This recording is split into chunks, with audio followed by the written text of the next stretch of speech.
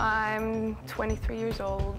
I live in between Amsterdam and London. I go back and forth a lot, and I travel a lot as well, just see loads of different places as much as I can for work and to meet new people. And because Holland really, when I come home, I work with people that I know really, really well, and that I've been through a lot of things with, and whenever you work together, you just understand each other really well.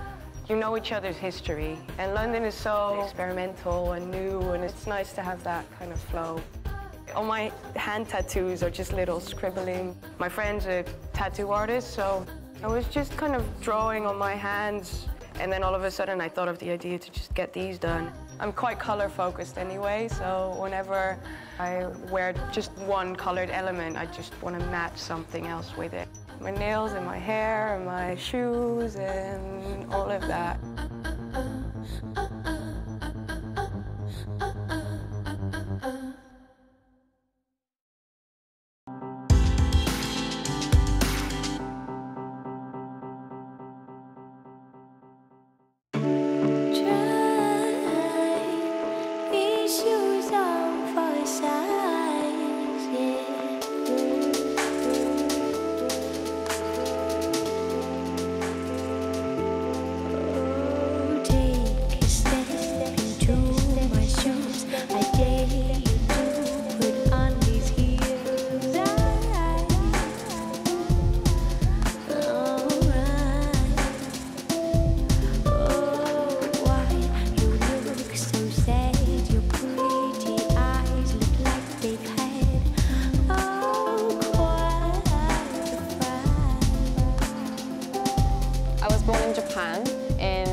Very rural area, and then when I was 5 I came to England, and I've been here since, and it's been great.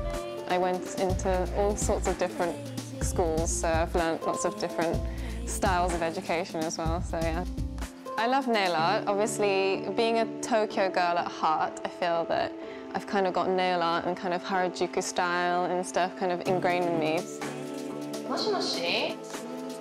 Nail art excites you, like every time you kind of, you know, whatever mundane thing you're doing, you always see it, and it's unlike any piece of clothing, you see it constantly, so I think it's kind of like a bit of art in like every day.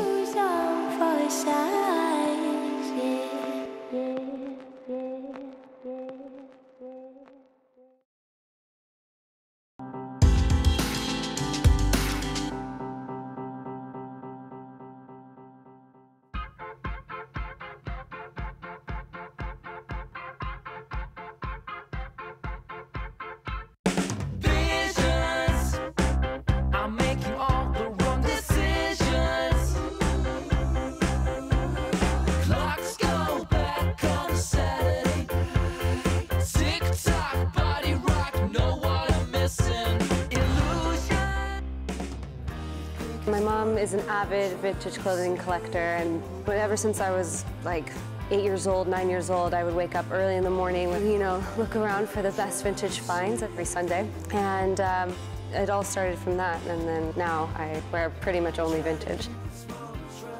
Hello, darling. In a couple of hours, I'm going to be on a train to Paris. I'm very excited, yeah. I'm going there to learn how to use CGI and to learn how to edit, because I'm an artist, and I do a lot of paintings and animate the paintings so that they move, and so I'm creating moving paintings. When you're looking at comic, it's like storyboarding almost, you know. You have different images that gives you an idea of what the rest of the book is about. I definitely think that there's very much of a connection to my artwork to comics. Paris, here I come.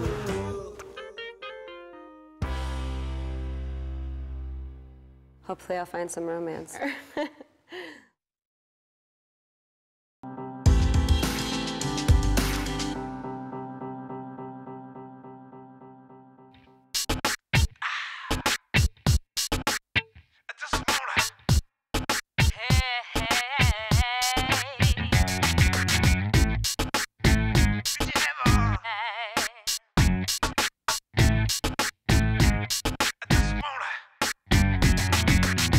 You got me inside.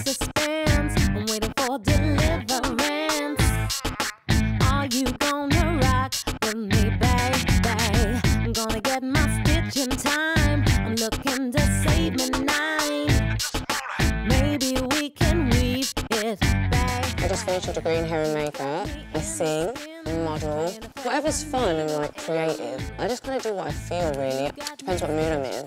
Anything to do with art and music and fashion. I am really into geometry. I do just love anything that's kind of geometrical and interesting looking.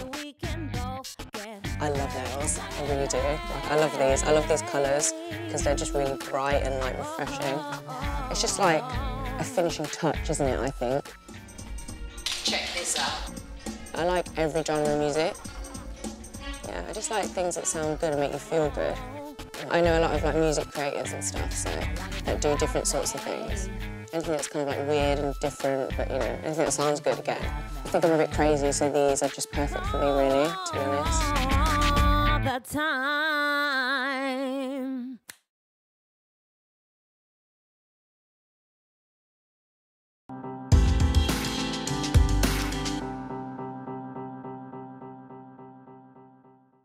Love, soft as an easy chair. Love, fresh as the morning air.